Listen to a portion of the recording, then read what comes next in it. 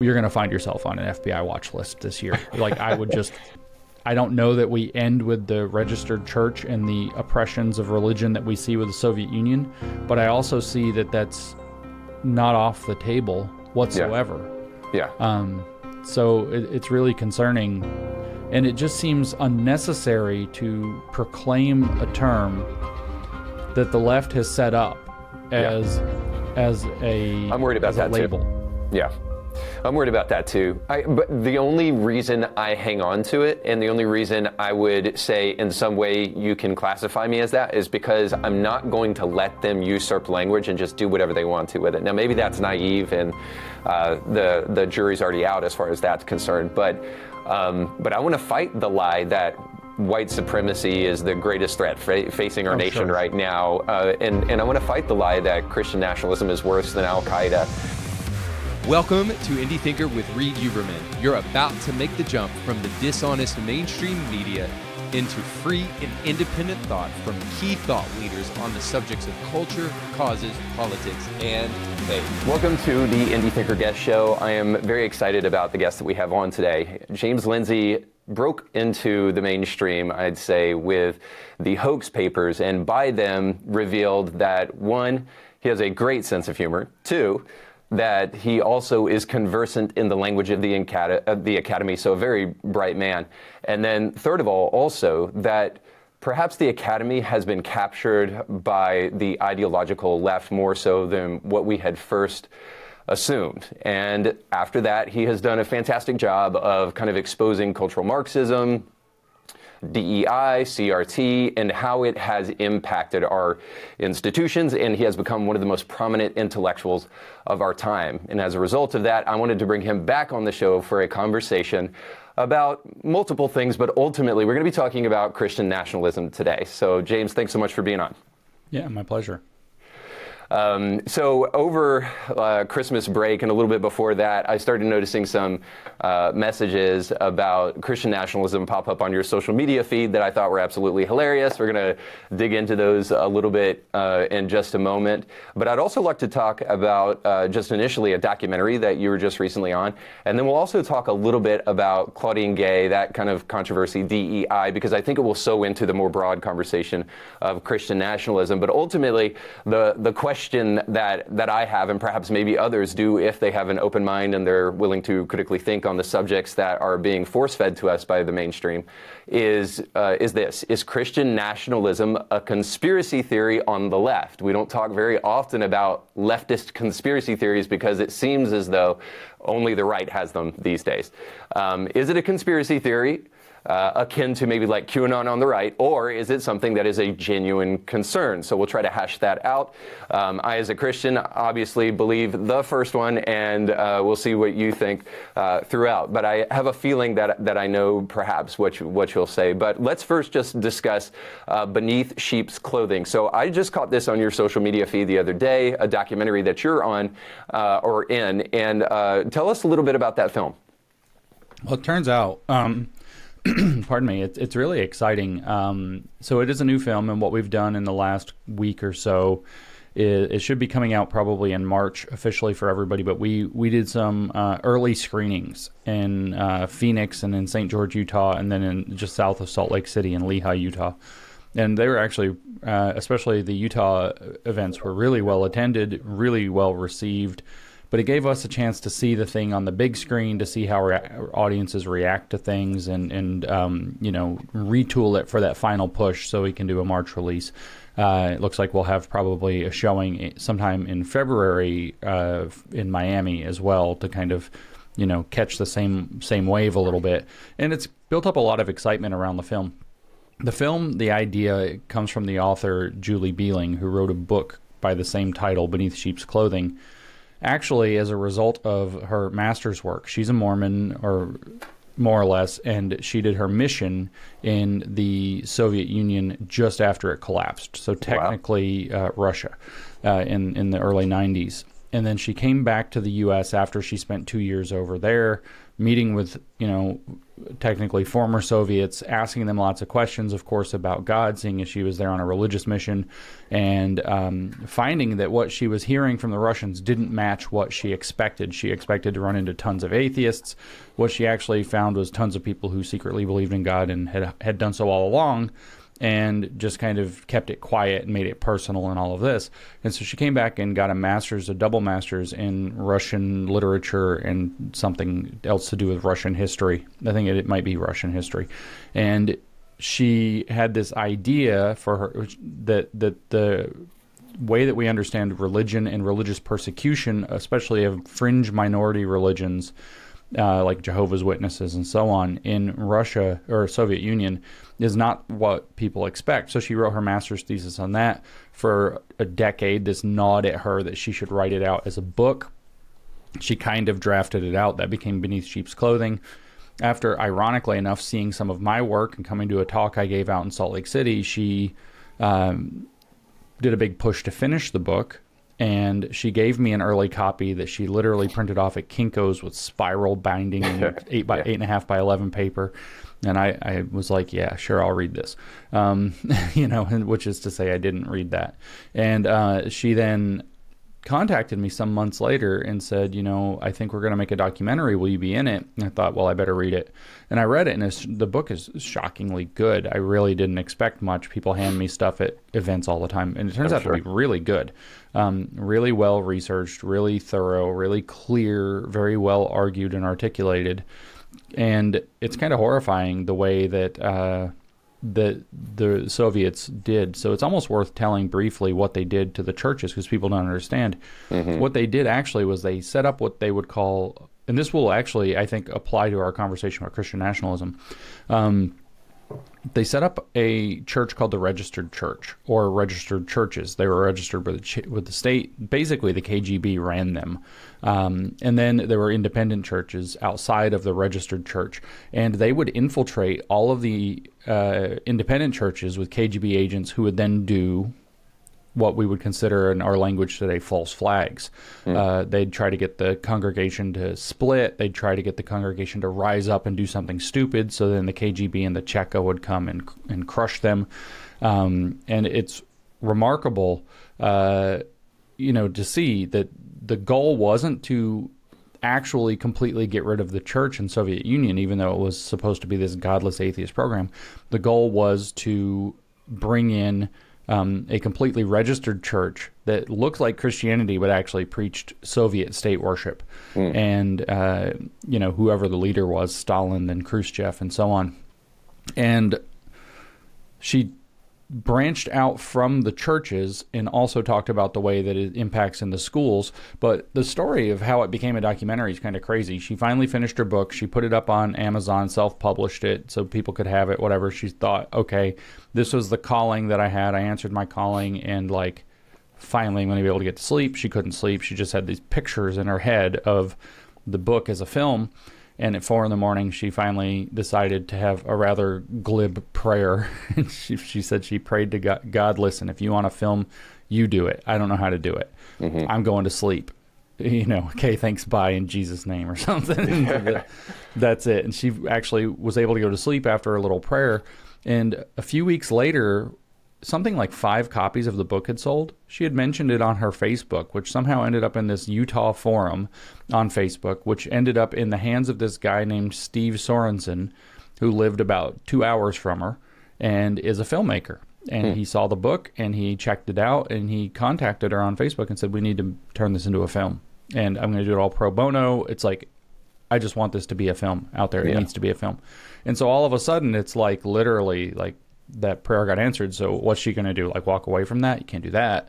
So they started making the documentary last summer. They gathered a bunch of interviews, people like me, Alex Newman, a lot of people know who he is, Trevor Loudon, and then Seek Smith, whose parents, she was actually born in Cambodia during the Khmer Rouge, and some Soviets that she was able to get in contact with, ex-Soviets who, ran dissident churches and were persecuted by the KGB, put together an amazing product. Yeah. There is nothing out there, having seen, I guess we shouldn't necessarily call it the rough draft, but the early draft, there's nothing out there that communicates the kind of totality and scope of the problem that we face right now, and in particular dipping into the aspects relevant to the church. There's nothing out there that communicates it this broadly and this digestibly at the same time in comparison to this thing.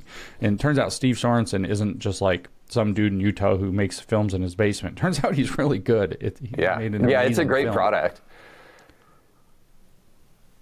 So I'm really excited about it anyway. I think it's going to make a huge dent in getting people to understand the problem. The dent will go in the problem, which is that people don't fully understand what's happening around us right now. And to see the parallels to outright communism makes it just that much clearer. Yeah, it really is unsettling, right? To look around and to see things going on and to come away scratching your head and say, like, I don't know why this is happening. We talked a little bit about this the first time you came on, but it is a really like unsettling feeling to constantly feel like the ground beneath you is shaking and the things that you assumed are not as they are. And then to hear these things, like, for instance, I just was listening to the repository of all intellects. I was listening to a clip from The View, and on it, Kamala Harris would have you believe that women are just dying in the street because of abortion laws in Texas, and women have sepsis, and babies are being birthed into toilets, and just the kind of things that you hear that if you're like a good person and you see the vice president, you would think to yourself, well, person in a position of power, person that should be in a respectable position, saying these things. You don't really hear them on the news, but saying these things, and you want to believe that our political leaders are telling us the truth to a certain degree because we want to believe that the people running our country actually are honest people, right? Because the implications of the opposite of that, are quite troublesome. But we find more and more and more that we just cannot trust what we're hearing and what's being spoon-fed to us all the time. And maybe that will kind of sew into, before I do that, let me just ask this. So what's the release of the film and where can you watch it? Yeah, so just on what you were saying, the most unsettling part for me really is this moment where you start to realize there's no way this is just a series of accidents. Like, it seems like they're breaking things on purpose, which it's very hard for good, normal people to think maybe there's intention behind failure. Like, everybody, you think, I go to my job, I do the best job I can. You think everybody goes to work and does the best job they can. And it just doesn't enter into your consciousness very quickly that maybe what they're doing is actually creating problems rather than solving them. You see parallels. I mean, I think that's actually kind of fitting, but for paralleling again to Beneath Sheep's Clothing, people will get an eyeful. So everything about the movie is at a very easy to remember website, which is Beneath Sheep's Clothing, all is one word, beneathsheepsclothing.movie.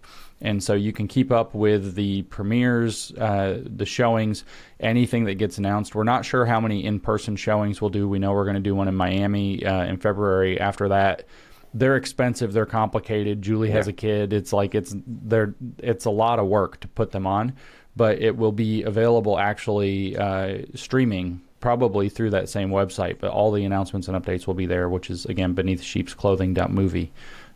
Or follow me on social media because I'll be talking about it a lot. Okay, great. Yeah, that's where I first saw it, and then I went to the website, and then I'll also provide a link down below so that people can access that. But kind of circling back to the whole idea of not being able to trust people in elite positions of power and what we're hearing. The View thing that I mentioned before is just an absolute total lie. I was listening to Glenn Lowry and John McWhorter just before our conversation, and they were bold enough to actually just state what we should all know by now, but still many people don't, which is that George Floyd was not murdered by Derek Chauvin. And so it was really interesting to hear their conversation about this. And there's perhaps unfortunately, a price to pay when black intellectuals go against the narrative that has been told to them in black communities. And But I think it is incumbent upon us as good people, people of conscience, to reject a narrative if it is a lie.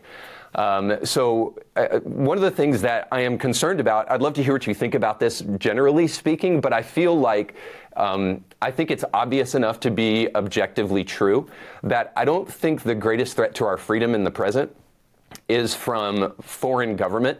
I don't even think it's from domestic government forces. I actually think it's from the private sector. I think it's from people who hold institutional power and, most importantly, disseminate information. So I have a question about that, but what do you think about that general statement? Well, and I don't know if this will end up answering your question.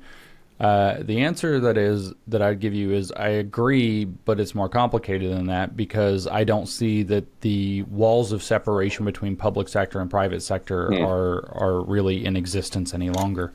I don't really believe at the level of large publicly traded companies. Now, I'm not talking about mom and pop hardware store or whatever, if those things even still exist.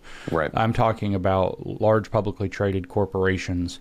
They are in the public-private partnership model, which, in my opinion, means there's no such thing as a public sector versus a private sector. There's a single public-private sector that have merged, and they've merged through various mechanisms, whether it's SEC reporting requirements on, environment and government and social impact and all of this stuff, whether it's through the investment lending and the passive investment kind of I don't know a better word than scam that Larry Fink is running at BlackRock and the other large investment platforms. Your huge pension management funds, really.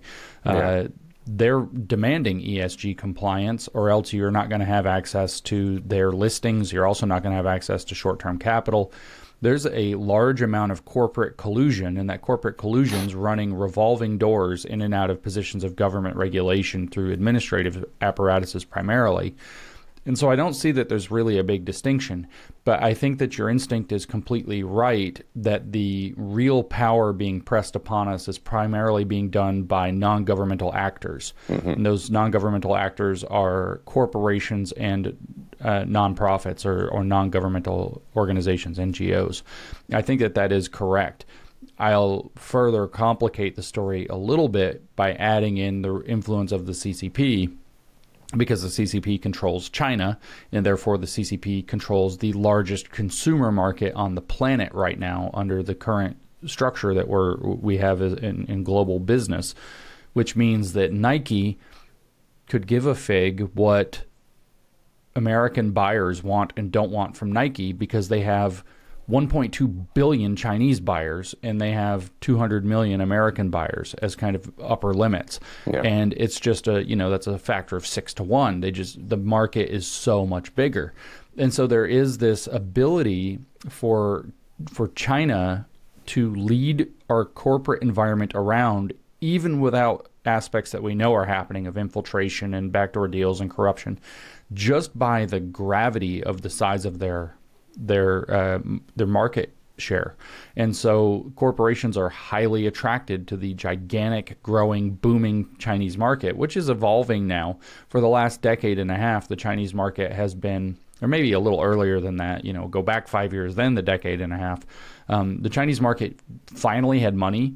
The average Chinese citizen started to actually finally have money.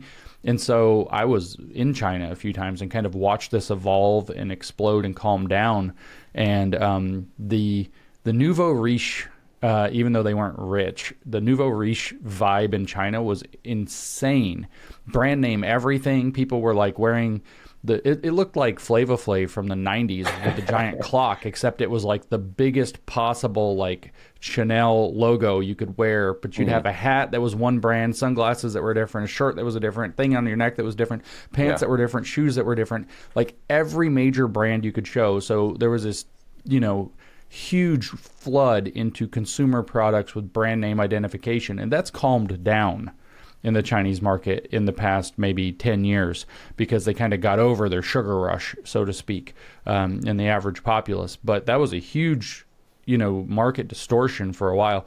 So the influence of, when I say that this Chinese market matters, the Chinese market is completely subject to the CCP and its wants. And access to the Chinese market is completely dictated through basically what's being called the Great Firewall. If you want to do business in China, you do business in China on China's terms, or they kick you out with their totalitarian government. And so if Nike wants to even have access to that market, they have to bend to the Chinese government's wants in all kinds of ways as a precondition of even accessing the market. So the Chinese, the CCP, I should say specifically, can very easily control our corporations without actually having a hand in the boardroom or a hand on it, and no corruption. And we know that those other things are happening. We know that they're also colluding with entities like BlackRock and the World Economic Forum, maybe the White House, but the United Nations, to create those same conditions that are pressuring our corporate and nonprofit sector to go along with all of these things that we're doing that seem like they're very bad for the West and very good for China at the same time for some peculiar reason. So it's a little more in depth than this kind of either or. Yeah. But yeah, the boot is coming from the corporate sector. Uh-huh. Yeah, so it's interesting. So I was listening to some of the World Economic Forum just because I wanted to blow my brains out, and I saw this. I don't know if you've seen this yet, circulate online, but I saw this roundtable of people at the WEF, and they were talking about the media and how people don't trust the media. Now, these were just wealthy people that were corporatists and that kind of thing. These weren't people that were journalists. They weren't reporters. They weren't on TV, and they didn't own news organizations. But they kept on using the word "we." And they weren't non-binary either. So they kept on saying "we." They don't trust us, and we have to tell people now where we're sourcing our stories, and where our information is coming from. And I thought it was very like. I don't know. I guess 1984-ish is the best way to talk about it, because they were lumping themselves together in with the media narrative just because they simply come from an ideological perspective. So they were essentially giving away the bag there that they have been in control of the media narrative for a very long time, and they're starting to slowly but surely lose that control. But I guess kind of bringing it back to maybe closer to the subject of what we want to discuss, I think we're seeing a lot where the narrative is being controlled, or let's just call it manipulated, in such a way that that hopefully people are waking up to, but also in a way that is just so like mind-numbing. So, for instance, Claudine Gay and what took place at Harvard. For those who don't know, Claudine Gay is the president of Harvard. She did something like plagiarized over 40 times in a paper, made some really stupid, foolish remarks about Israel when she was asked, and then was fired from her job. And immediately, she said she was fired from her job because of the color of her skin, and we shouldn't forget the intersectional, because she is also a woman. And it had nothing to do with the fact that she plagiarized over 40 times. It was that she was a black woman. The reason I bring this up is that you have been so good at talking about the ways in which our institutions have been captured by ideological means. And so Claudine Gay is a perfect example of how DEI is being used and foisted upon the American public to mislead us as to what's really going on. And then that narrative was also picked up by the media. Of course, it's an attack on black people because conservatives don't like black people, all that kind of stuff. And so it's just ridiculous. And if you're not paying attention, I can understand perhaps why people might even fall for that kind of nonsense. But it's a reminder to me of a couple of things. One, that they are constantly, and when I say they, I mean people on the left, and people in positions of power that disseminate information, especially in places like the academy. They are constantly doing something that I think we need to be aware of. They are blaming people for the things that they are responsible for. They are constantly pointing the finger for the things that they do. I mean, Antifa is a great example of this. The guy wearing the black face mask and the crowbar in his hand, trying to beat up anybody who says something they don't like, are quote, anti-fascist. So, so they're constantly doing that. But then also, you said something online about the DEI cartel, and you said that they have cartel-like instincts and cartel-like tactics. So I guess I'm interested in broadly kind of the tactic of the people who are like the most racist are the ones who call themselves anti-racist. That kind of whole, we're going to blame you for the thing that we are actually doing. Because I know you've studied this at least in terms of Marxism, but I'm also more specifically interested in what do you mean by like cartel tactics? Well, I mean, there are two things happening with that, and one of those is that what I refer to as the iron law of woke projection, which is that they always project. They project significantly in 2 or 3 ways, depends on how you want to cut these things. One is that they do exactly what you just said. They blame other people for doing what they're doing. That has a name in the psychological literature, which is DARVO, which stands for deny, attack, and reverse the roles of victim and offender, which is a classic signature of narcissistic abuse. And so, you know, we didn't plagiarize, that's deny, or that's not the problem. Plagiarism's not the problem. Deny, deny, deny. You're the problem because you just want black women not to be able to succeed in media. There's attack. And now all of a sudden they've reversed the roles of victim and offender. She's the offender, but now she's the victim. You were made into the offender through the DARVO. And this is a classic signature of woke projection, but also of narcissistic abuse. DARVO, it's an acronym. And people can go look up. There's tons of literature about DARVO and dealing with DARVO. This is not like a new concept that just propped up in the last couple of years. They also project in that they tell you what they're going to do ahead of time, and they also project through what's called sometimes confession through projection. So they say, you know, the conservatives just want to ban books, right, in the schools.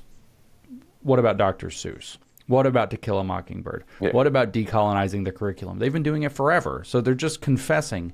They're banning books, but we're going to put it on the other guy. And you can come up with a bajillion examples of this. You know, education is always based in social emotional learning. We're just trying to organize it correctly.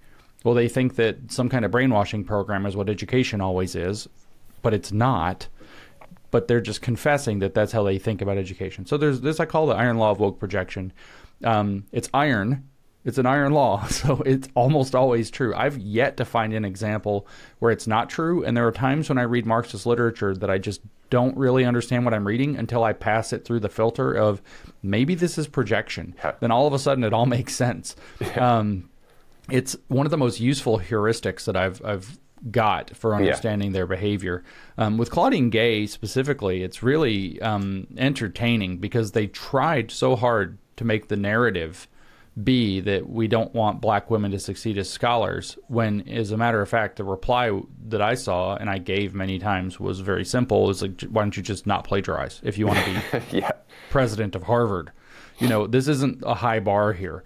And so it was really cartoonish that they tried to apply this, it kind of in defense of DEI, and I think it largely backfired. But just for the point of record, though, just because this whole narrative barrage became about not wanting black women to succeed in academia, and we say that Claudine Gay got fired, that's not actually quite correct. She was asked to step down from the position of president. She is still a full tenured professor at Harvard in the political science department, and she's still receiving her full presidential salary of $900,000 a year plus benefits. Yes, I want to be an oppressed black woman. Yeah, she is cleaning up to the tune, after you add in benefits, of $1 million a year, which is a fairly substantial amount of money, and still a full professor, still has access to do whatever illegitimate activity that's based off of her illegitimate research that she does in the classroom and wherever else. She just had to step down from the position of authority, but kept everything. And it's just mind-boggling that also got washed out completely in the "you don't want black women." This black woman is succeeding. She's failed upwards, as a matter of fact. She shouldn't even be succeeding. She hasn't earned it. She literally stole it. And she's succeeding at a level that is mind-boggling.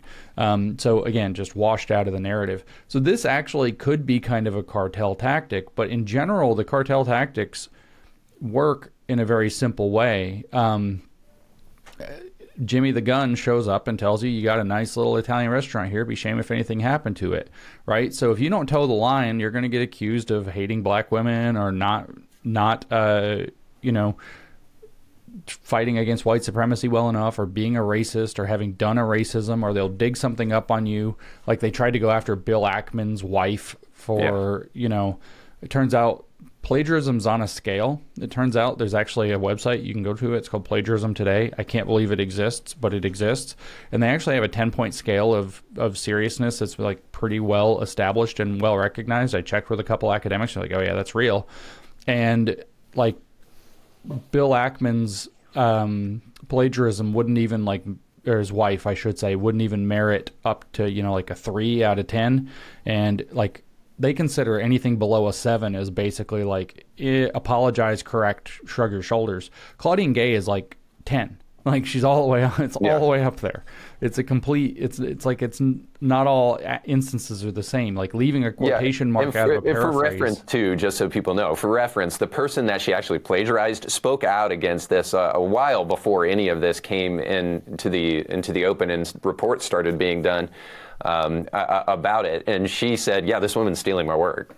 Yeah, exactly. And so this is a kind of cartel tactic. It's like, you go along with us or we're going to bust your kneecaps sort of activity. And they have the institutional power to be able to do it in many cases. They had much more of that a few years ago. We've kind of broken free of their grip and their spell. But I mean, we still have once in a while a guy that ends up going on TV that gets accused of doing a racism, and he's crying, and the whole struggle session thing's happening to him, and it's still like hitting him. So they still have some of this power, but you can expect there's going to be a full blast media and social media campaign against you, which is it's Jimmy the Gun showing up to your digital footprint and deciding they're going to bust up all your windows, and maybe you're going to behave better next time. That's cartel stuff. Yep. That's mob tactics. More importantly, DEI, though, is just it's straight up. It's the Soviet. It's literally the Soviet. The E is equity. Equity means socialism. People want to disagree, but here's the definition of one or the other of the words. You tell me which one. An administered system in which shares are adjusted so citizens are made equal. Turns out that's the definition of both of those words, socialism and equity. And so they're the same concept. They just apply slightly differently. It's not purely economic. Now there's other factors taken in. It's the same. Diversity means hiring people that are diverse to the prevailing American cultural system, which is shorthand for communists. Yeah. And inclusion means making them feel welcome and making sure that you purge anything and censor anything that those now commissars don't like. So it's literally the Soviet system, and the Soviet system is also a mob racket run by the party.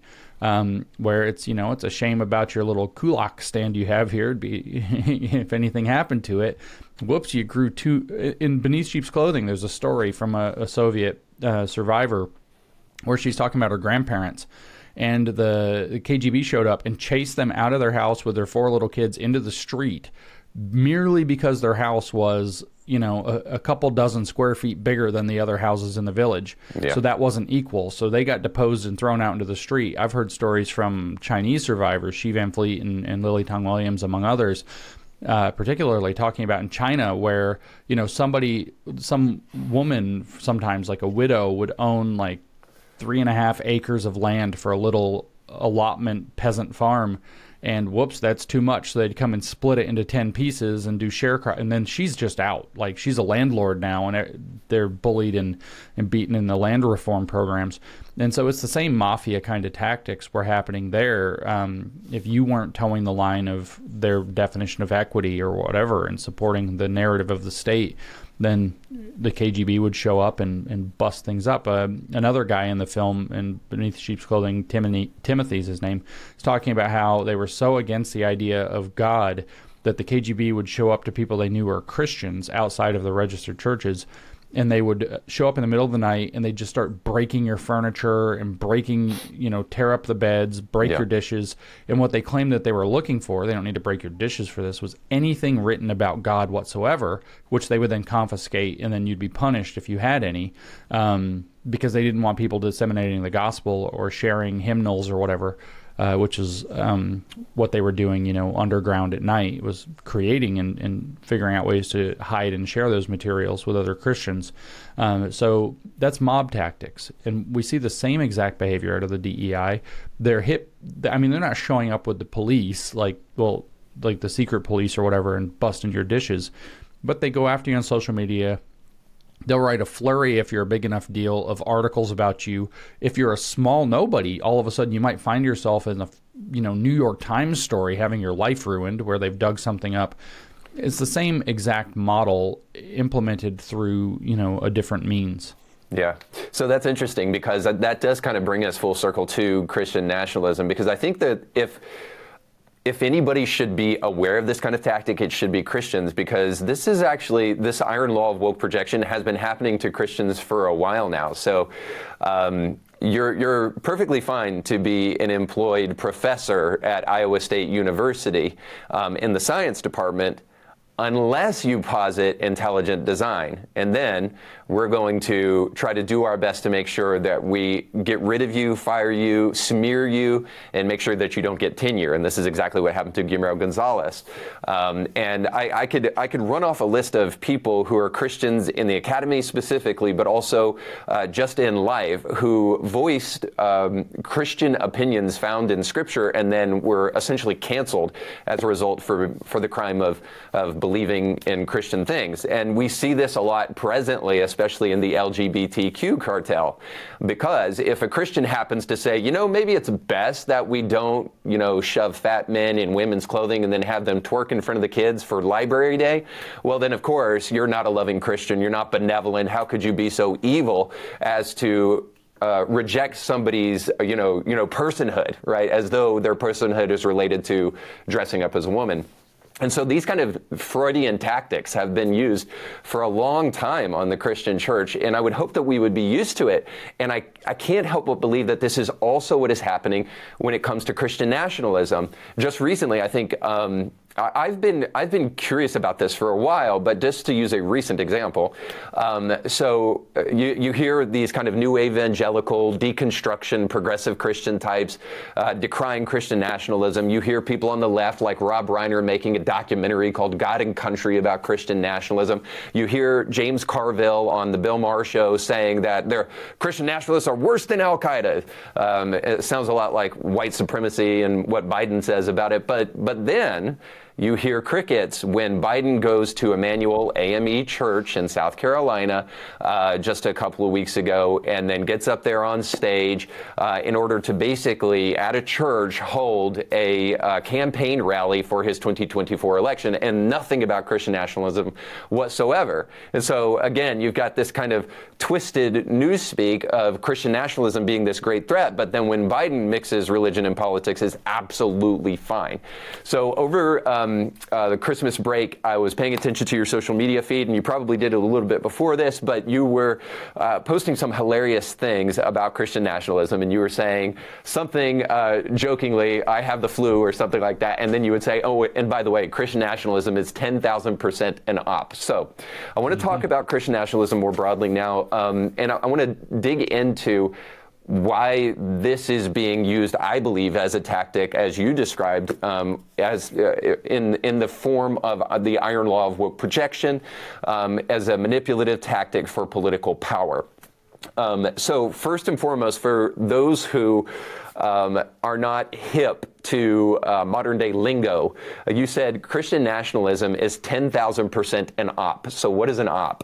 Okay, so just in case anybody's lost, op is spelled O-P, and it is short for operation, as in it is a strategic operation by, in effect, the equivalent of the secret police or whatever, to try to ensnare Christians in this case, and to paint them, whether it's just media-based, that it's going to be scary stories to scare the middle away from voting for Republicans for the first time, or whether it's something that looks very much like January 6th. January 6th was an op.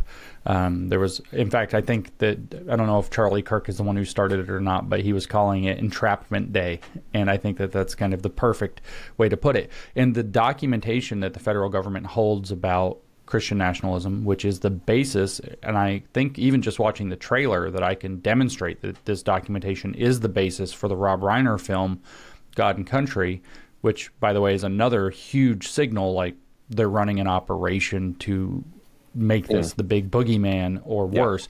But what they actually, all that documentation in that film are portraying is that Christian nationalism is worse than January 6th for the country, but in fact is also the primary cause. Not Donald Trump.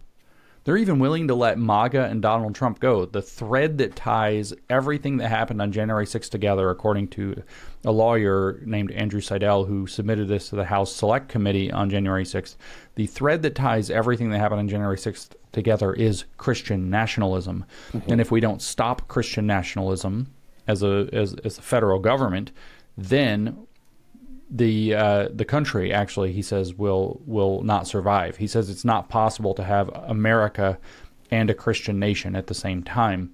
So I have a quick question about this real quick, because this is something that I don't get at all, which you could fill up the Grand Canyon with the things that I don't know. But what I don't get at all is, where do they get off suggesting that January 6th has anything to do with Christian nationalism? Because I don't get that.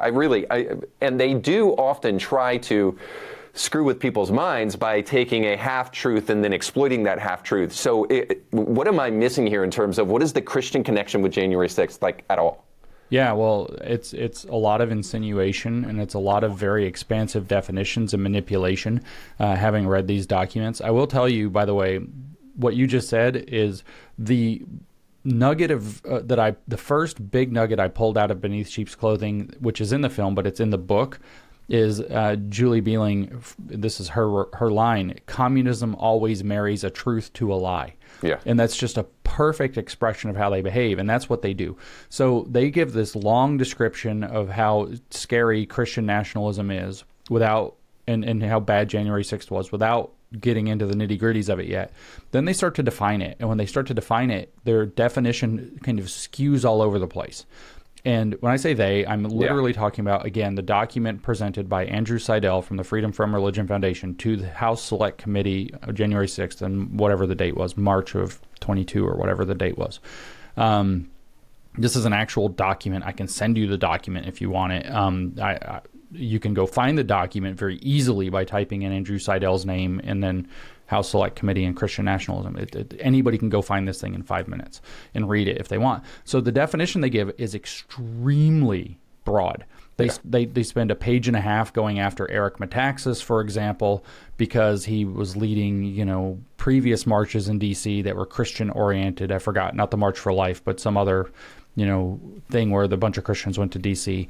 and lots of praying and pray for our nation and actually saying this is a Christian nation and all of these kinds of things. Horror of it all, praying for our nation. But then they expand that out to, if a public official, for example, let's just pull one, Marjorie Taylor Greene comes to mind immediately, were to say, and I don't know if she's got to be specifically named in the documentary or the document because she said she's a Christian nationalist, but let's say that you invited her to a dinner function there in the area. She showed up and she said, let's open with a prayer, and she, or whatever, and she's the one giving the prayer, and she says, nothing more than this: Lord, bless this food to our bodies and bless this nation in Jesus' name. That's it, the whole prayer.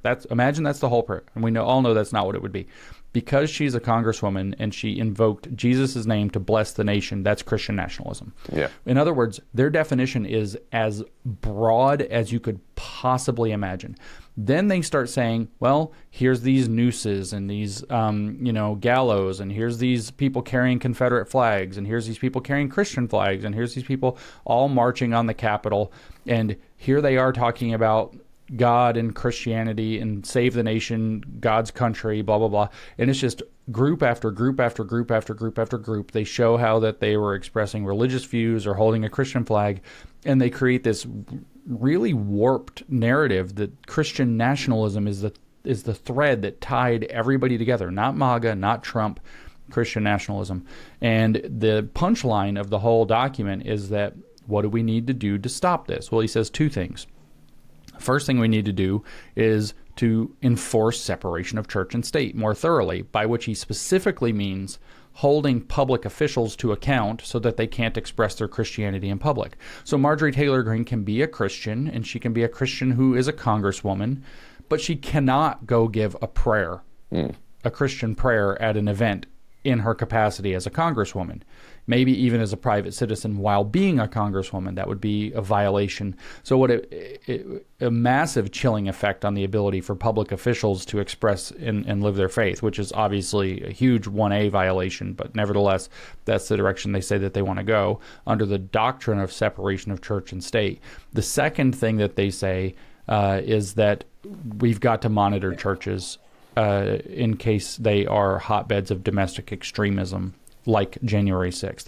In other words, what that boils down to is we must create a registered church versus the independent churches in the language of Soviet Union, which resonates with a second document that was submitted to the federal government about Christian nationalism that actually came from people allegedly inside the church. Now, conservative Christians who are hip to what's going on would probably say that they're not really Christians or whatever, that they're heretics or whatever they want to say. But the matter of the fact is they have big church and seminary affiliations.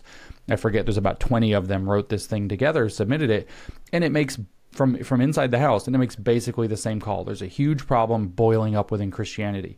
Now, of course, these are the same people that tried to drag Christianity woke, like the Southern Baptist Convention and so on, 5 years ago, and now they're saying, "Oh, there's this huge problem." David French is not one of them, I don't think. But by the way, I think this is funny because we're hearing about Christian nationalism like 20 minutes ago, but we never heard about Christian nationalism when Jesse Jackson and Al Sharpton were clearly manipulating people using Christianity and using race to try to influence elections. Right. So what you get, the vibe of this second document, though, is there's a huge problem. This one is the one that's not from the Freedom From Religion Foundation, from an outright atheist. This is from allegedly church leaders who Christians would recognize many of their names as some of the problem children of woke Christianity that pretended to be conservative primarily for the last, half decade. Yeah. But they are saying, in effect, what we need is that the major conventions need to be doing the equivalent of church discipline to make sure everybody's online. They're saying we need to build a registered church. Yeah. And so when you put these things together, you get this very clear sense of what's likely to happen. Some stupid event, whether it's through an infiltrated church. You can imagine an FBI agent infiltrating a church the same way the KGB infiltrated Soviet churches. You can imagine that. I'm not saying that it's happening or happened. You can imagine it. Causing some kind of a ruckus, something gets out of control, you get a viral video that looks like George Floyd dying. Next thing you know, Christian nationalism's this huge, what they call in the literature, reflexive environment in the media. Everybody's talking about it. Oh my gosh.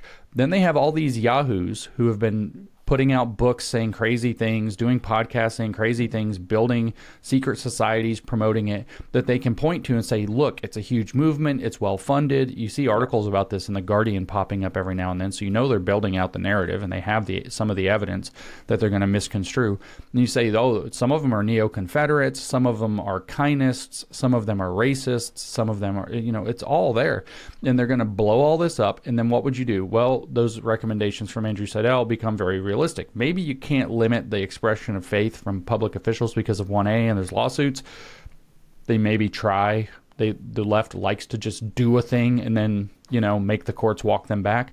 But what I think is more relevant is that you'll see these major convention type church institutions fill in the role of the registered church. Hey, everybody under our convention discipline, if you want to be a member of, let's say, the Southern Baptist Convention, or if you want to be a member of the Presbyterian Church of America, or whatever it happens to be, if you want to be a member, we have these guidelines you have to keep. We have this, that, and the other thing about gender, race, sex, sexuality, and so on.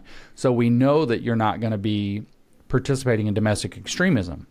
And so the government's like, oh, well, you're a convention church, you get a check mark. You're the registered church. It's the Soviet language.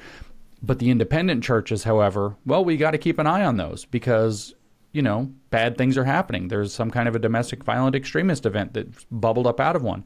That's where the problem of right-wing extremism and white nationalism, which they'll bleed back and forth between Christian and white nationalism fluidly, that's where it's coming from in the country. And now we have all the evidence, and that's what caused J6, and it's the biggest threat to our democracy, blah, blah, blah.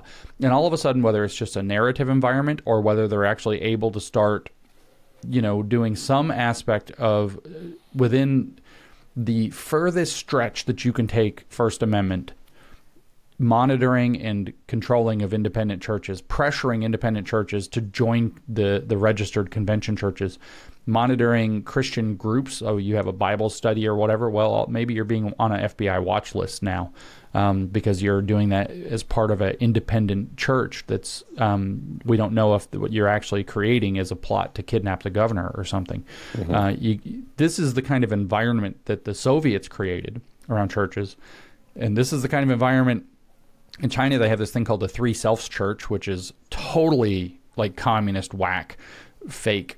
It's a registered church in Soviet language. And this is how they do these things in communist countries, is they create a official version that only does state propaganda, and then everybody else is regarded as some level of enemy of the state and is either investigated or pressured or infiltrated with false flags. The guy Timothy from Soviet Union in Beneath Sheep's Clothing talks about the KGB infiltrating churches and then rising up to cause an uprising from the church. So then the church has to be shut down and destroyed because that church went radical against the state. But it wasn't. It was a KGB agent inside that caused all the problems. And then, next thing you know, literally, because it was Soviet Union, they were bulldozing the church. And shutting it down. And then every single person that was a member of that church is on the KGB watch list and being investigated. He talks about how, because they were members of a dissident church, the KGB, all of their neighbors were to report anytime anybody came to or left their house, all their doings, all of it had to be reported to the KGB. Anybody who visited by name, what time they were there, how long they stayed, the whole thing.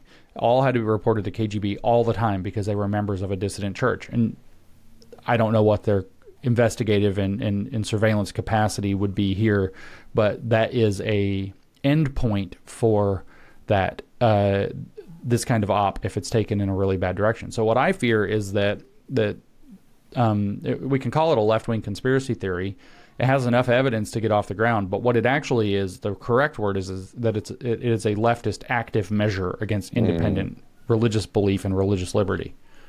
Well, that's super interesting. So even if it doesn't go to the degree that you're talking about with registered churches, or maybe even if maybe what I'm about to say is just one step closer toward that, the one thing I can tell you that is 100% happening within the church after 22 years of ministry, what I can tell you is happening is something very interesting that actually Aaron Renn illustrated. Are you familiar with Aaron Renn at all? I know who he is, yeah. Okay, so Christian journalist, and he did some reporting on a book by a guy named Tim Alberta.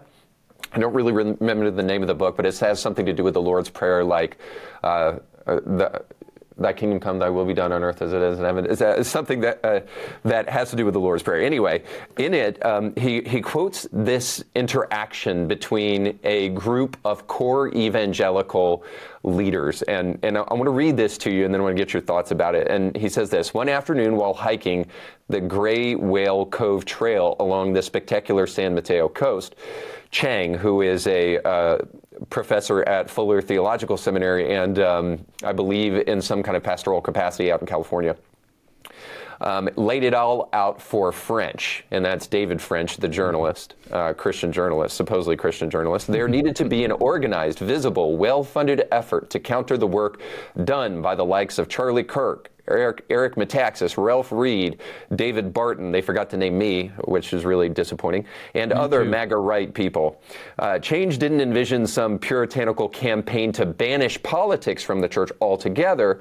What he hoped to articulate was an alternative to the manic enemy at the gates mindset that was infecting American evangelicalism. So kind of the Christians calling for culture war. How do we get rid of that? How do we undo that? This would best be accomplished by a systemic curriculum, something that could be studied by individuals and small groups, something focused not on the who or the what of politics, but on the question of how Christians are called to engage the culture. All of this is just incredibly subversive. Chang began to entertain a strange idea. What if unbelievers footed the bill for this project?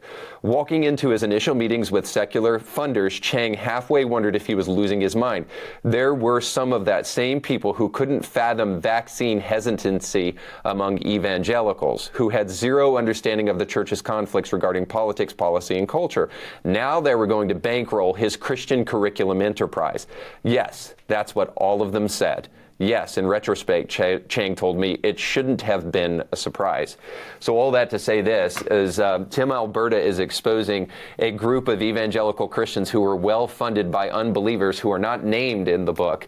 One might think of Reid Hoffman or something like that. But were well-funded by a group of people outside the church, not necessarily to try to punish white evangelical men or to try to accuse people of being Christian nationalists and to separate yourself from that, but to do something much more subtle, to change the way in which Christians talk about politics within the church so that they can push people further close to the Democratic Party to vote along Democratic lines, to make it more tolerable, in other words, to be a Christian conservative and to vote Democrat. So what Aaron Renn explains here is a very coordinated effort among people like Tim Keller, people like Russell Moore of Christianity Today, and others like Francis Collins, who are using money from outside influences, also government-funded institutions, to infiltrate the church to try to push them towards an ideological kind of worldview. That is at home on the left more so than anything else. So the one thing that I consistently see is Christian nationalism being used as an extortive tactic to try to manipulate people, manipulate the way that they vote, manipulate what they think, and more importantly, manipulate their voice and culture so that they don't have an impact in what is happening. In other words, to defenestrate the culture war Christians out there who are actually trying to make a difference in the world, and Christianity is a means of doing that. So my question to you in all of that is, what's the problem with considering our nation a Christian nation? Isn't it founded upon Christian morality? Isn't it a nation that is so inextricably connected to the Judeo-Christian values that we find in Scripture in such ways that we don't even know how much Christianity has influenced the West especially, but certainly Christianity? I think about Douglas Murray and his comments that his kind of offhand comment that where the hell do you think civil rights came from if it didn't come from Christian Scripture? My question to you is there a problem considering our nation a Christian nation, which I think ultimately that's what Christian nationalists are really doing? Well, I mean, there is a danger, which is an artificial danger that's being created by this, instead of using the word op that I use on Twitter, that this active measure that is, I think, quite clearly being foisted upon Christianity at large in the United States. So there's a artificial danger that term is becoming a term of art for a hostile will that wants to control Christians exactly the same way that you just outlined from that article. And I point out, and kind of in parallel, you brought up Claudine Gay, and we talked about Christian academics being pushed out of the universities. They don't like independent thinking. We saw that overwhelmingly with COVID. People who were doing their own research, doctors who went rogue, so to speak, by actually just assessing evidence and questioning some of the things that were coming out.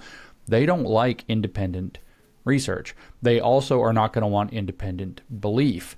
So kind of in response, not to answer your question specifically about the history and philosophy, we can come back to that, and I'm more than happy to do so. I'm not trying to dodge that. No. I want to read, as you were reading the thing from Aaron Renn, I want to read to you something else, and I'll tell you who said it after the fact and tell you what you actually made me think of. It's just about half of a paragraph from a speech.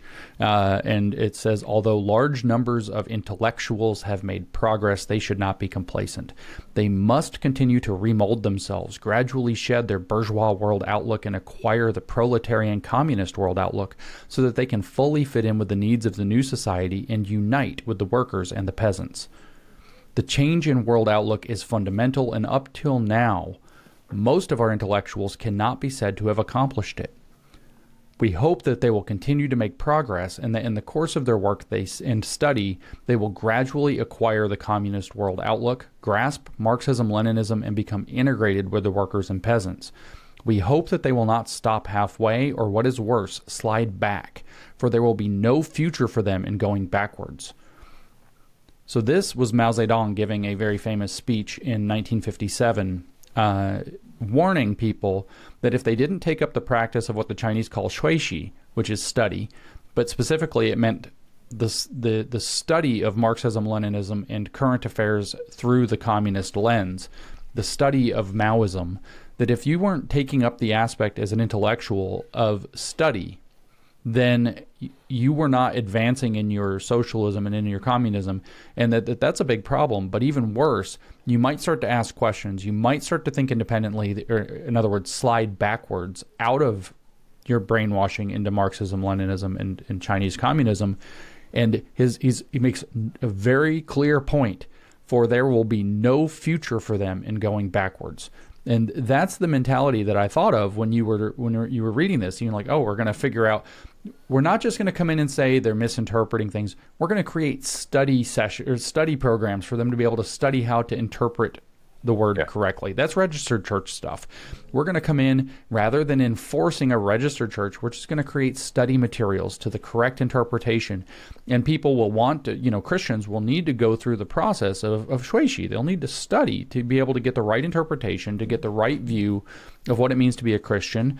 And woe be unto them should they slide backwards, should they go in their own independent way, should they think differently from what we're saying. That's the whole thing that I thought when you were reading that analysis from Wren, talking about David French and his program. The conservative case for Maoist takeover of Christianity is his next article, probably. But one can expect. Yeah, one can expect. Front page of the New York Times. And so them not liking independence is a major issue here. Now, the question of whether or not we should consider the United States a Christian nation is a complicated question, because it is undeniably a culturally Christian nation, but it is also undeniably not a religiously Christian nation. But we don't, unlike with, say, the Jewish religion, we don't make that distinction as clearly. All of our stories, we're obviously extremely welcoming. We are politically secular. The government is not to favor one religion over another. I think that I can, in a very, very short time, convince you that we don't want the government favoring one religion over the other, and all I have to say really is two words: registered church. Look at what the state's doing now. Even with the matter of, do you want the Bible taught in schools? A lot of Christians do.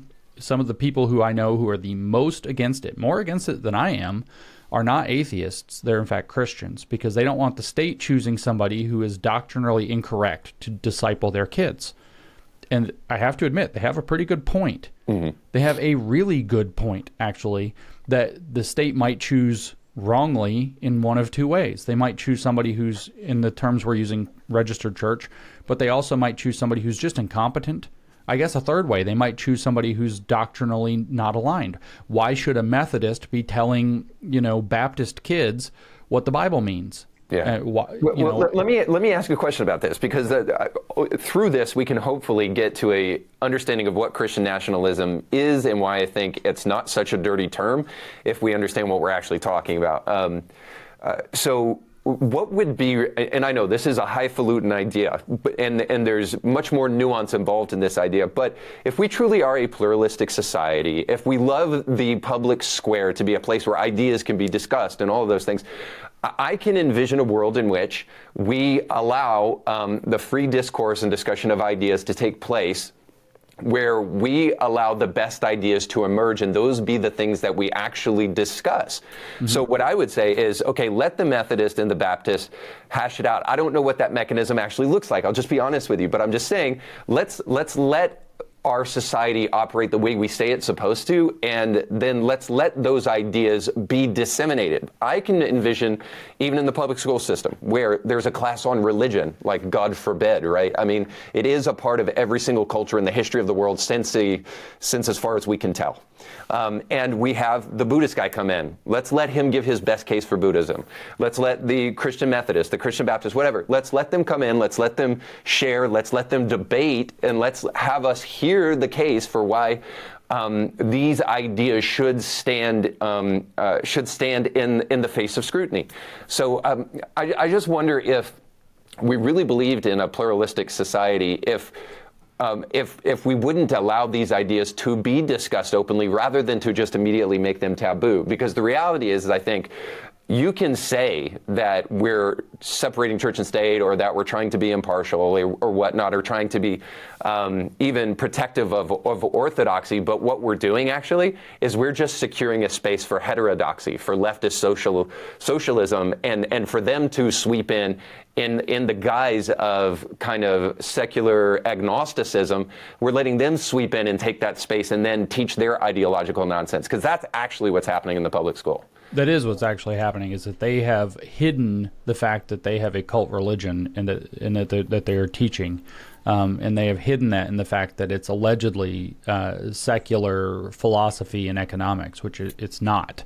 It's not social theory. What they are teaching it's literally not even a religion. It's a cult. It's the doctrine of a cult. It's easy to show. But they've tricked all of society for 200 years on that point, which is a phenomenal achievement on their part in some sense. But the reason that I would push back on what you've said is because we're dealing with children, and we're also dealing with limited curriculum time. Fair enough. I would love to see those debates happening with adults, or even maybe young adults. I don't know where the line gets drawn, upper end of high school or whatever, where you start to have that critical thinking skill developed, but not in 8-year-olds. They're not ready. They're not ready to get barraged with 12 religions and have to try to figure out which one they're going to choose by which one sounded the best and who had the coolest outfit. It's not the way. They're not mature enough for that.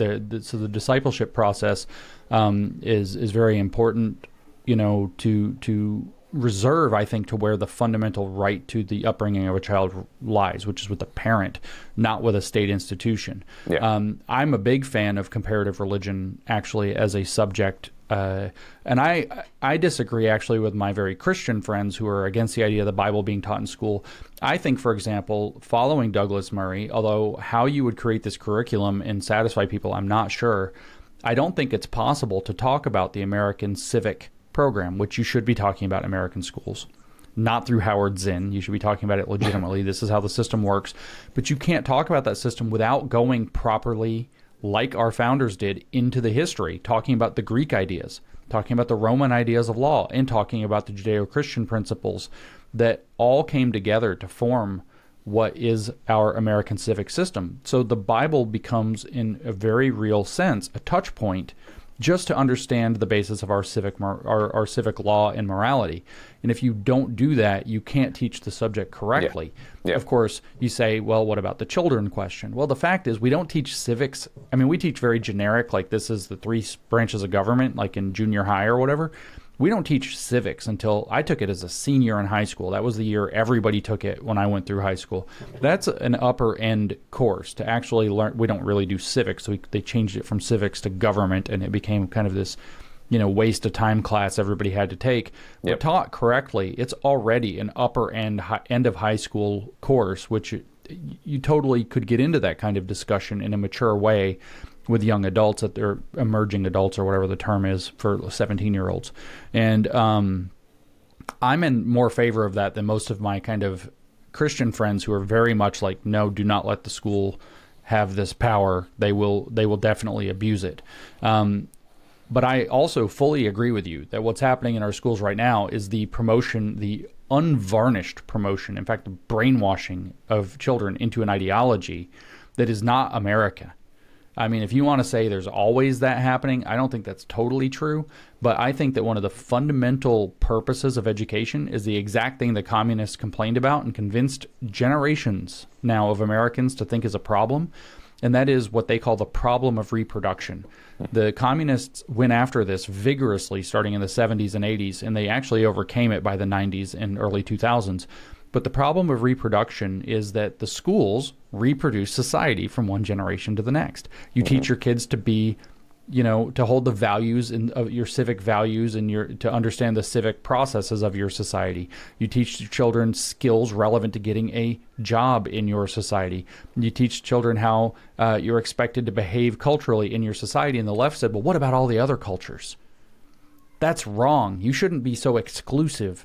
No, actually, the point of an American institution like a school is to generate Americans.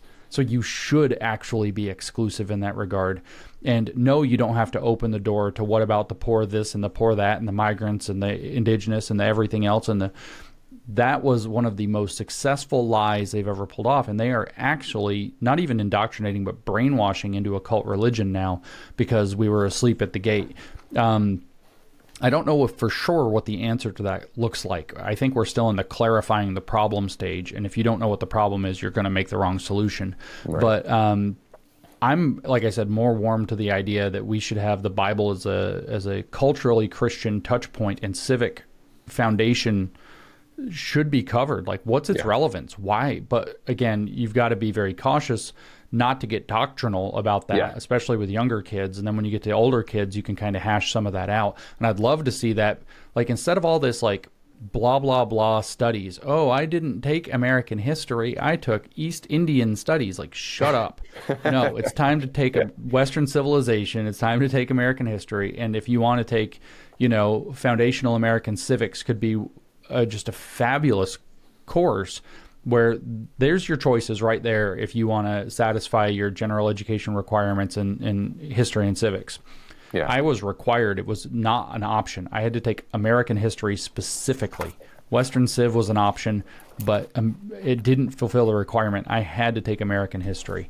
And I think that this is actually something pretty important that we need to be getting back to and getting rid of all of these ridiculous things that satisfy the requirements. Yeah. And in the college space, I'd love to see the kind of thing that you're talking about, because you're dealing with young adults at that point, and they do need to start.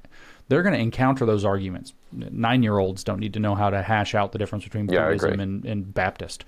It's just like that guy's trying to be nice, and he's not going to take advantage of you. That's like more or less all you need to know. Yeah. That's another thing the left does, by the way, even with this, but also with the sexuality stuff, is they just push it on kids way too early, way too early. Mm-hmm.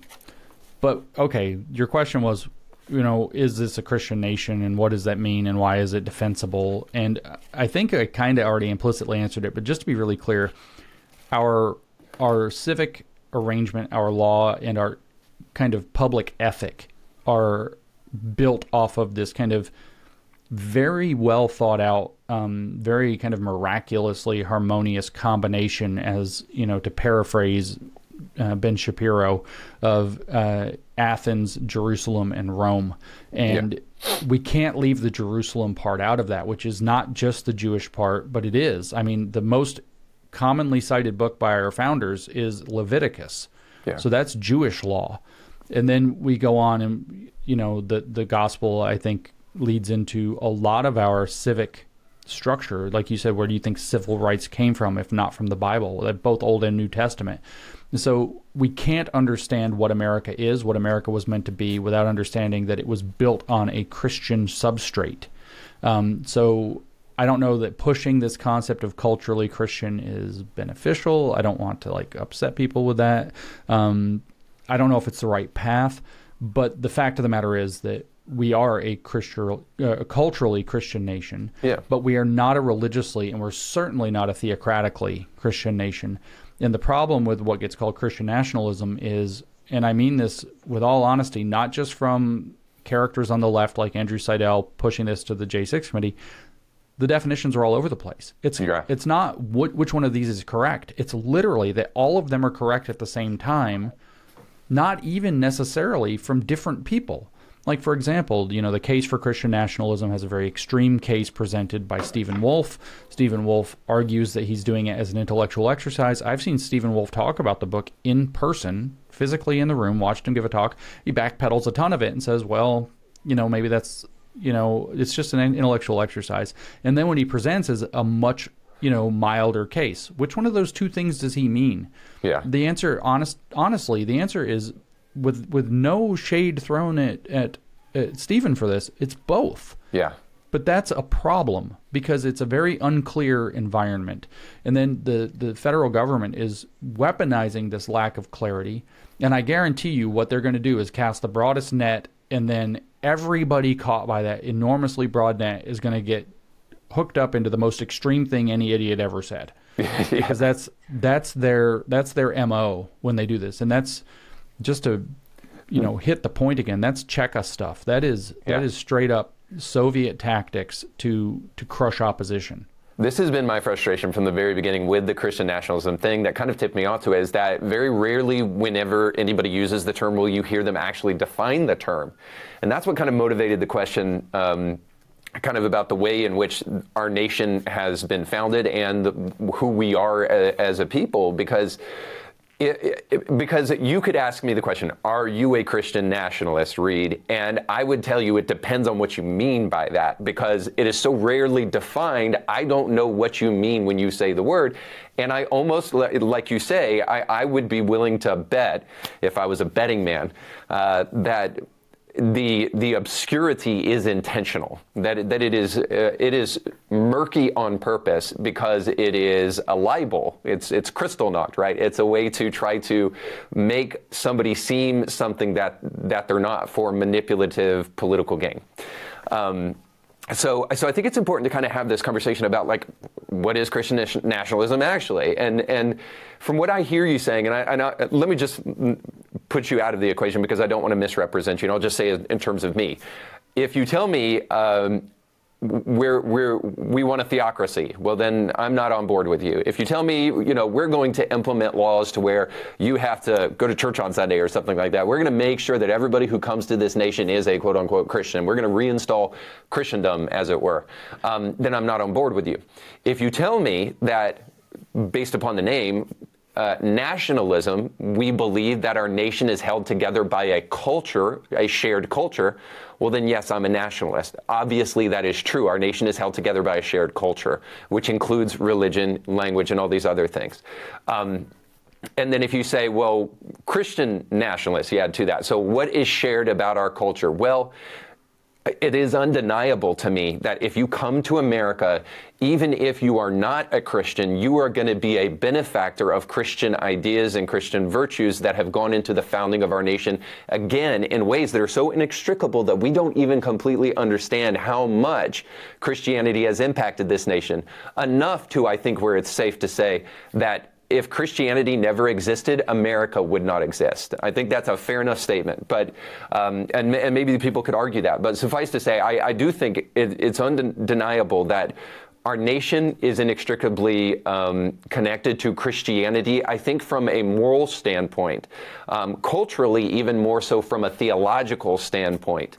And I bring, to back this up, I bring up John Adams's quote that our government is made for a religious and moral people, and it is wholly inadequate to the government of any other. And I think John Adams is just simply saying there that our Constitution, our Declaration of Independence, our founding presupposes a Christian moral virtue without which it doesn't necessarily work. And then I would say I'm Christian nationalist in the next part of that I think as our nation becomes more post-Christian, it starts to work less. And again, I'm not asking for theocracy, so hopefully this is clear. It's kind of a difficult thing to explain, but what I am asking is that we be honest about the fact that Christian morality is important to our nation, and it has actually fueled the American experiment, which is one of, I don't think too arguably, one of the greatest experiments that's ever, happened in the history of the world. So I'm curious about your thoughts about that.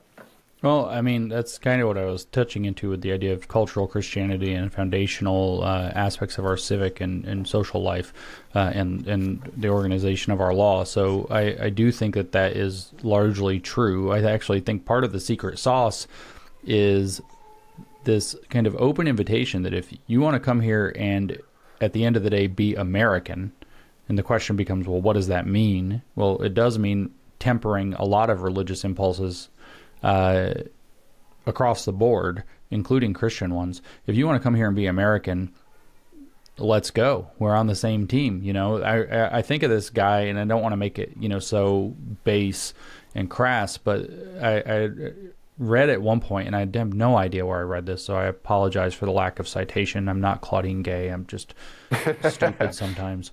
But it was, you mean America means I can come and be whoever I want and tell the president to go F himself, and all I have to do is try to be productive and make money, and it's good? I'm like, yep, there you go. You know, that's the basic idea is, and it's not just about making money. It's, you know, build a life, be productive. I mean, kind of the American ethos is get a job. That's literally kind of what we're about. It's like be productive to the society. Now, of course, that is a very biblical concept as well. Frankly, 100%. It really is. A man will not work, he shall not eat.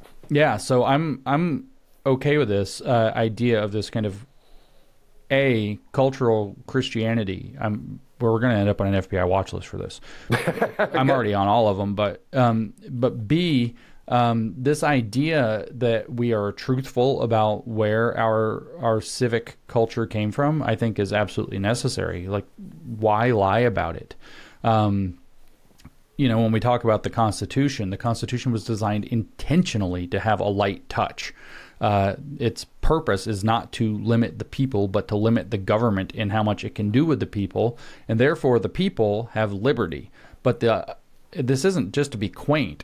The beginning of liberty is actually responsibility. So if you are not a moral people at the very least, and understand that taking responsibility for your environment, whether that's physically, you know, to take care of yourself, whether that's taking care of and raising your children, but also the community, the moral environment that you're in around you, if you're not taking responsibility for it, none of this works. You can't have liberty with a bunch of libertines running around, basically, because they'll spoil it for everybody. And the experiment in America was like, well, let's not get the government too involved in any of this. Let's try to let people work it out themselves. Now, John Adams is a funny character with this moral and religious people, wholly inadequate quote, because it's, again, what does Christian nationalism mean? Well, if you stay on the very kind of light touch end, it's like, okay, yeah, that's great. But if you get more to the, you know, well, we're going to be doctrinally orthodox, or we're going to make this part of the government and, you know, more strict. Turns out John Adams wouldn't qualify. John Adams was a Unitarian. He denied the divinity of Jesus. He didn't believe in the Trinity. Like, which is, welcome to America, bro. Get a job. You know, it's like, who cares? The idea is really that, you know, okay, so that's your crackpot religious beliefs, or maybe they're legit religious beliefs. I'm in no position, being not God, to judge that. So, you know, get a job. And actually, there's another part, which is not totally bring who you are with you, but try to mix in, try to blend in, try to fit in. If you want to come, you know, create an Ethiopian enclave and have Ethiopian restaurants in little Ethiopia or whatever, a neighborhood, that's fine. And also, guess what? You're an American. So try to make it work in the American context. So there is this, I think also that the left has been very good at convincing us, there is this right to a cultural hegemony that any culture or nation has, and that it has a right to maintain that as a matter of its own survival.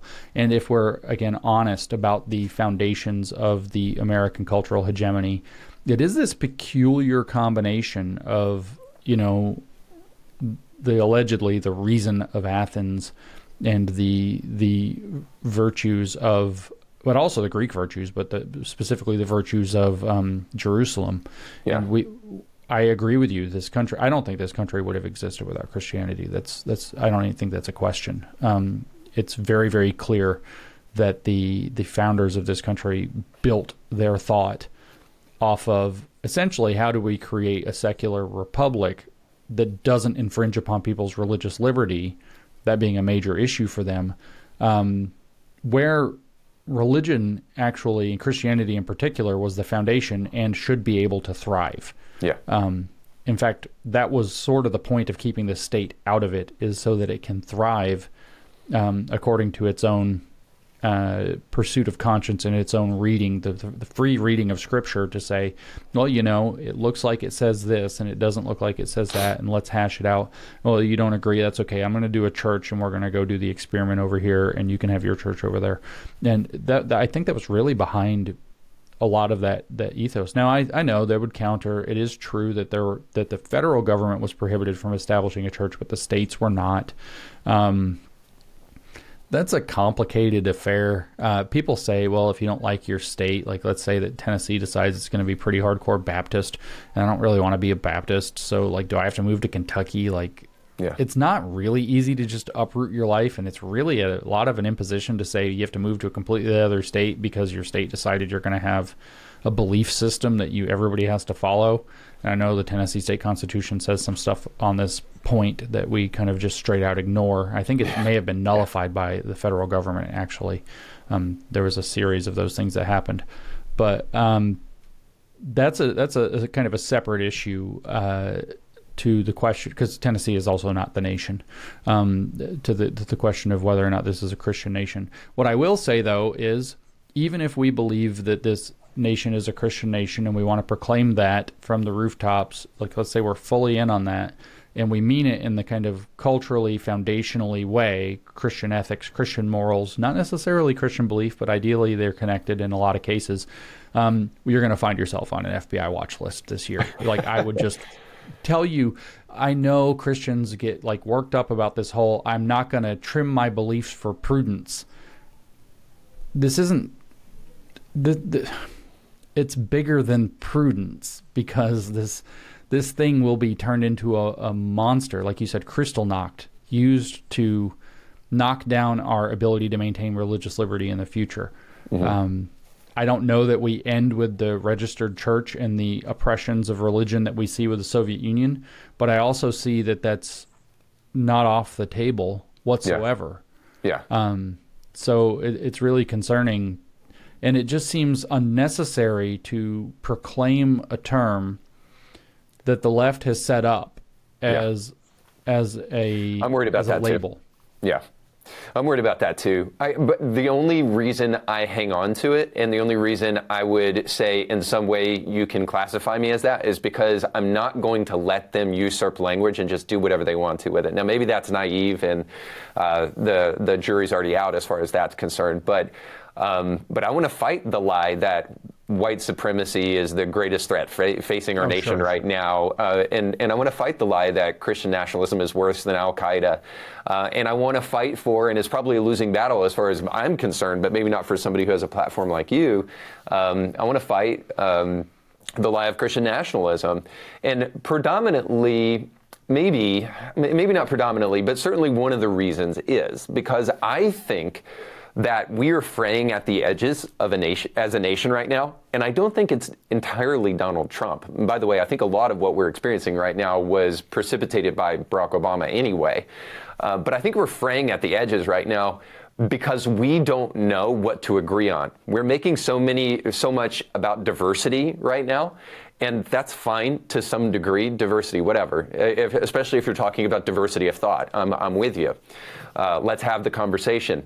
But what we underestimate is that the thing that brings us as a nation together is not our diversity. What brings us together is those things which we have in common, those things which we share. And so I don't even completely know what this looks like entirely. But when I talk about Christian nationalism, what I mean is that I think originally there was a very basic, limited set of moral values that our nation shared in common. And I think they derived from Christian scripture. And I think the more we get away from that, we're starting to ask ourselves, well, what do we really have in common? What makes us, what do we share anymore? Now, again, I can be accused of being overly simplistic in my thinking here because perhaps this post-Christian experiment has been going on much longer than I think. But I think you go back to the 1950s, the 1960s even, and you see a nation that is mostly in accord when it comes to what they think marriage is supposed to look like, when they think the family is supposed to look like. And I see more recently things like, well, let me just read this quote from Gramsci. when he said socialism is precisely the religion that must overwhelm Christianity. And I see ultimately, in recent past, I see those shared things no longer being shared by the majority of Americans anymore, and I see that. I see we're trying to replace Christianity with a different religion, and it's not working. Yeah, I even see that happening within the church. I mean, there's always doctrinal disagreements and interpretation disagreements and all of this, but the amount of social gospel, for example, or liberation theology in one form or another that's crept in and has divided the church is also profound. I mean, I don't know how many pictures I saw in the past 2 years of drag queens preaching from the pulpit in various churches, and it's like, whew, that's holy moly. Wholly ridiculous. Wholly ridiculous with a W, yeah. So, you know, it's very much infiltrate and subvert, and that's what Gramsci's whole method actually was. And unfortunately, we are in a precarious point. I don't know if I see a nation fraying at the edges as much as I see one that's being provoked. I feel very much like there's, since we're using the idea of like a fabric, somebody going along with kind of a hooked needle, like pulling threads out, and they say, oh, look how frayed it is. And they pull a thread out. Look how frayed it is. Everything's falling apart. So we need to have, a new order. And they pull out another couple threads. And then there's a loose thread, and BLM found a loose thread, and they just pulled till the whole thing unraveled around that one. So I still feel very much like we haven't realized that there is and to be kind of technical, I guess, fifth generational or political warfare or unrestricted warfare assault happening largely from within due to the long march to the institutions that's been happening in our country that really kicked off in the late 60s. The radicalism of the late 60s did not have its intended effect, so then they went underground. Literally, they went into education at all levels. They went into different professions. Are you referring to the SDS?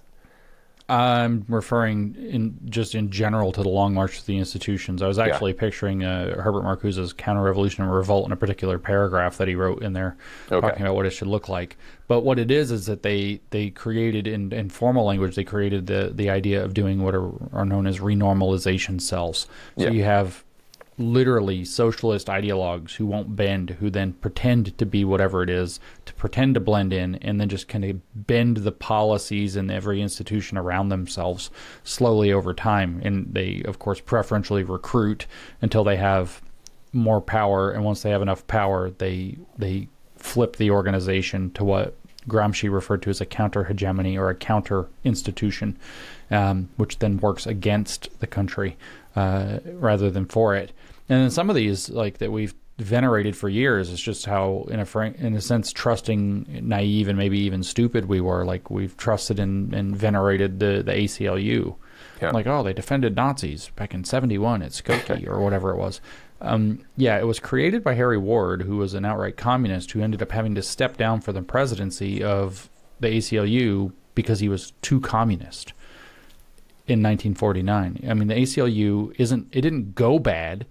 It stopped pretending it wasn't bad. It was bad from the start. It was a front organization all along. Yeah. And so we've fallen for a lot of these things. Almost everything that's got some kind of a .org that starts with the word council is probably terrible. Look for every acronym that has a C in it that stands for council, and it's probably bad. It's probably a front organization. And it's just like, well, why? Because council, do you know what the Russian word for council is?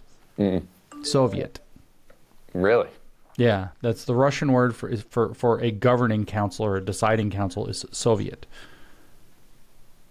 You see this freaking word everywhere. That's why. That's what the World Economic Forum is and the United Nations. They're a new Soviet. But at any rate, we've been infiltrated and subverted, and it's really concerning. And we are, I think, waking up in time. I honestly do. I've watched the change. Davos this year we talked about is rebuilding trust, and you were telling the story to very clearly indicate that they did not succeed at rebuilding trust. The things they did to rebuild trust hurt trust. They're talking about disease X now. It doesn't matter it could be whatever cold. It could come from anywhere. It doesn't have to come from a lab. It doesn't have to be intentional. It could be literally, a bat soup or whatever, totally, benign origin or, organic origin disease. We're going to blame them. There could be a natural disaster. It could be a solar flare. They can't control the sun. We're going to blame them. Yeah. Like rebuilding trust was them burning their last bridge to most of the public. And they are kind of in a weird island, surrounded by a moat of money and power. But we're not happy with them. So I'm actually quite hopeful. I just think it's going to be a rocky ride. Yeah. I do agree, though, that we will have to have something around which we can rally and come back together and start to build a shared vision for what life, I think, looks like, everyday life looks like on the other side of it. I also, frankly, I think while we can be working on that and promoting it now, it's not going to stick yet. And so it's just going to be a very frustrating endeavor for the people that are pouring their energy into it because we haven't cleared the provocation.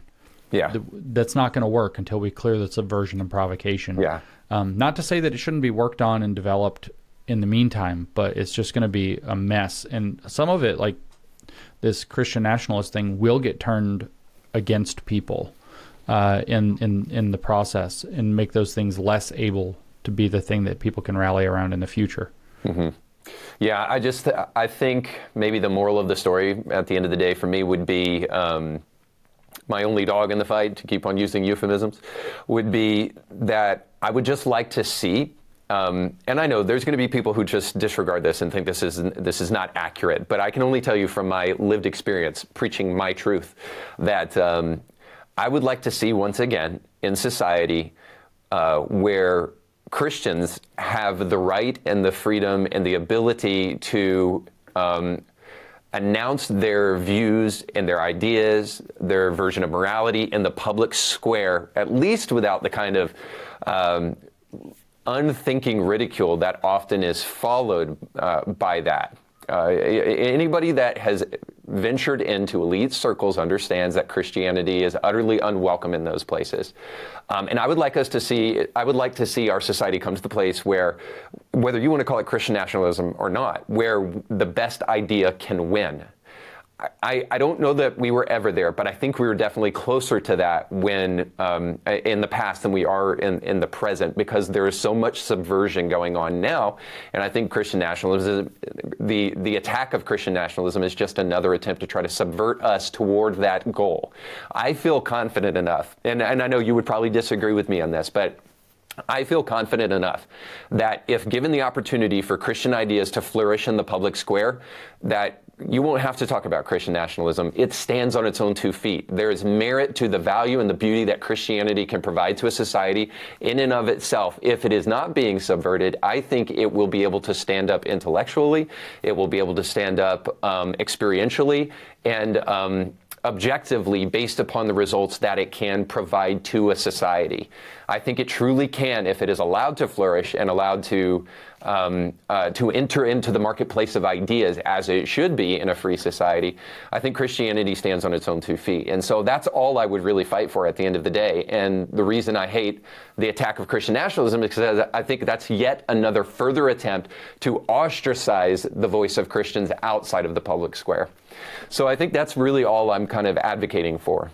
Well, I got 2 things out of that. One of them is that you need to be on a watch list because you do dog fighting. I had no idea that I was talking to one of those people. Hey, FBI, Reed has dogs in fights, is what he said. He said that. He called it a euphemism, but we all know. I'm doing a critical theory on you. And then the second is that I'm actually very, very sympathetic to this marketplace of ideas, and I'm very upset with the idea that, Christianity just gets kind of sneered at. I think that Christianity has a ton to bring to civic life and virtually everything. I may or may not agree with you about various points of what is and is not veridically true in the Christian belief structure, because if I agreed with you on all those things, I would be a Christian. Yeah, by the way, you will agree with this. If you think the resurrection is implausible, just look into woke politics, because it gets even crazier. Yeah, woke politics is complete upside down world. It is complete nonsense. It's straight up wrong. It's a cult. It's nothing but a cult.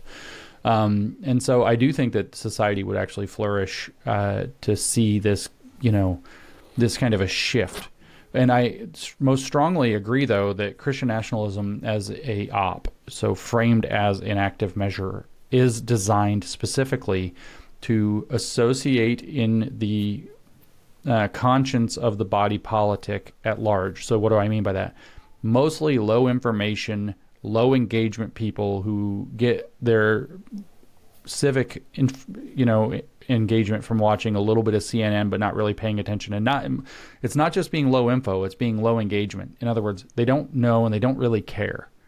I know tons of people, they tend to vote Democrat, that are in this category. I know some that vote Republican, so it's not strictly that kind of a thing. It's, you tell them what's happening, oh, blah, blah, blah, January 6th, they're going after the people who were just on the Capitol grounds, and they're like, yeah, but that whole thing was bad. Well, do you know what really happened? No, and I don't. I mean, I've actually had people come back and say, no, and I don't care. Yeah. I don't need to know the details to know it was bad. So that's intentionally like low information, low engagement. The goal is to get them, and it's going to be as fluid as water for people, for them to run a narrative where these low information, not you, not the guy that's online all day, not me, to get these low information, low engagement people to believe Christian nationalism and white nationalism are basically the same thing. So Christianity is white nationalism. It's going to be, I'm telling you, as fluid as water, and that's going to be a major portion of what this operation is about. The first time I encountered the term Christian nationalism applied to somebody that I was working with, I was still a bit left, this was 6 years ago or so, literally translated it to white nationalist in my own head immediately. Yeah, that's intentional. They will rub those two things together until they bleed between one another, again, perfectly fluidly. And so I'm thinking of these kind of like low information, middle of the road Americans who have, it's not even just that they have other things to do, it's that they don't want to take the time to get clear on the issues. And so they don't want to, so you're not going to convince them to get clear on the issues. And those people, it will be as fluid as water to go back and forth between Christian nationalism, white nationalism, and 6 of one, half dozen of the other, same thing. And that's by design. And it is, at the very least, let's say there is no Kristallnacht involved. It's just, again, another gigantic stain on the name of Christianity in the kind of disinterested public. So the general, I don't know, I don't want to use Hegelian terms like the Geist, the spirit of the nation will turn further away from it on completely bogus terms that follows from information operations, active measures that you're not the target of, by the way. If it's Kristallnacht, Christians that are proclaiming Christian nationalism are the targets. And then you have your registered church concept in some form. If it's not Kristallnacht, the target is the low information, low engagement politico who's going to say, yep, the whole right is a bunch of Christian nationalists, white nationalists, Nazi freaks, and we've got to stay away from all that and we got to fight it. Yeah. And also 100%. Christianity bad. And so they tell their kids Christianity is white nationalism, and then those kids are never interested in coming to church, blah, blah, blah. And that's the narrative op. Hopefully this has been beneficial to people, at least in the sense that it has allowed people the freedom to rethink things that they've been told. And I think you can't do that enough, especially right now. And I thoroughly just want to say I enjoyed the conversation. And I just want to thank you too, James, because I don't know who you were in a former life. I can only tell you my experience with you every single time I've ever talked with you has not been the kind of dogmatic, foolish atheist that wants to sneer and mock at Christians and what they believe, but is actually willing to be open-minded about things. And unfortunately, that's it seems far too rare today. And again, I guess if we could reclaim anything through this conversation, I would love to try to chisel away at the things that have been happening in society today that have pushed us further and further away from being able to truly enter the marketplace of ideas and discuss these things in an open and honest way. Before I close out our time, is there anything that you have on your horizon that you would want anybody to know?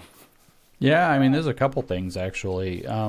So we already talked about Beneath Sheep's Clothing, so that should be coming this spring. I think we're aiming for a March release, so stay tuned for that. It's beneathsheepsclothing.movie. I've actually got a book that I think will be very helpful. I didn't write it, so it's readable. I co-wrote it. I helped a guy. He presented me a manuscript. I fleshed it out. He made sure it was in the same voice that he had originally written it, which is very easy to read, very accessible, very digestible. And that's coming out on Leap Day, so on February 29th. And that book is called The Queering of the American Child. And it talks about bringing queer theory into the schools. So what is queer theory? What is critical education? And how do they come together to indoctrinate our children into a cult that's based off of sex and sexuality, which is obviously wholly inappropriate? How has it infiltrated the major institutions like the U.S. Department of Education, the offices of civil rights, and so on? And so I think it's, I think people, I've sent it to a number of people to read early, advanced reading copies, and people are absolutely taken by it. And I feel like since I mostly didn't write it, I can talk about the book that way. But it's called The Queering of the American Child, and I think people will want to check it out. And you can pre-order it now, but it launches on Leap Day, so the 29th of February. We figured that that's fitting because it's a queer date and it's about queer theory. It's currently #1 in gay studies on Amazon, which is hilarious. Look at that. Look at you participating in an op. Well, yeah, we might have selected that category on purpose to see what would happen, and then look at how funny it is. But yeah, so those are the two big things on the horizon. We've got that film coming, and I think it's going to be. I mean, I'm in other films too. I should plug for Eric. I'm in Letter to the American Church by Eric Metaxas, which is coming out, imminently. I told them I would mention to people that I'm in it. As you just very eloquently articulated, many of the people that claim to be hardcore Christian nationalists say that I say what I say because I hate Christians. Well, I'm in Letter to a Christian Church by Eric Metaxas. I just had a conversation with Eric about it, on the air again the other day, like 2 or 3 days ago. And I encourage people to go check that out as well. I think I'm in like 11 documentaries. I can't remember what they're all called, coming out in the next little while. But those are the 3 big ones to pay attention to. Letter to the Christian Church from Eric Metaxas and the people associated with Turning Point that helped produce the film. And then Beneath Sheep's Clothing. And then the book is The Queering of the American Child. Those are the things coming up on the horizon. I'm in the middle of writing another book about how woke is Mao. So I'm eyeballs deep in Mao research, hence reading a Mao thing in the middle of our conversation. Yeah. So I don't know when that's coming. If I told you that it was going to be like this summer, which is what I want, that's a lie. It just won't happen. But hopefully I can get that out before the election. Yeah. Well, thank you so much. I've actually heard some of your stuff on Mao, and it's fantastic that you've done on New Discourses. So yeah, I highly encourage people to check that out. I'll put all the links for any of that stuff down in the description of the podcast here. James, thank you so much for being on again. Fantastic conversation. I really enjoyed it. Yep, thank you. All right, guys, thanks so much for watching. Don't forget to like, share, and subscribe, and go with God. Our thanks again to our guests for being on the show today. Indie Thinker with Reed Huberman was brought to you by our sponsors. If you like what you heard today, please do us a big favor and give it a 5-star review and like it and share it with friends. And if you want to hear more awesome guests, make sure to check out past episodes. Indie Thinker is a nonprofit paid for by our sponsors and the generous gifts of people like you. In order to hear more great guests like you did today, please consider giving a tax-deductible gift by going to indiethinker.org. And just remember, your voice matters, but infinitely more when you think for yourself.